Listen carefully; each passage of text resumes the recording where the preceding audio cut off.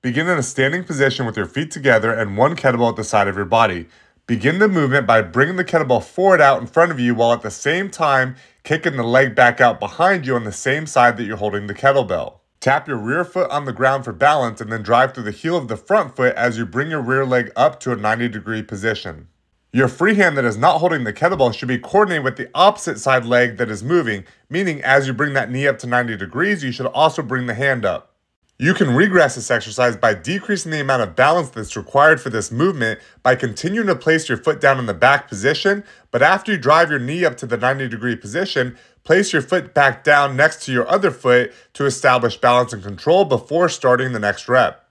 You can also modify this exercise by performing this movement without the kettlebell, and you can do this by doing your single tap with your foot in the back or by doing the double tap, meaning touch your foot in the back and then also place your feet together in between each rep. To progress this exercise, you're going to keep your rear leg off of the ground the entire time, meaning you're not touching your foot in the back or in the front in between each rep.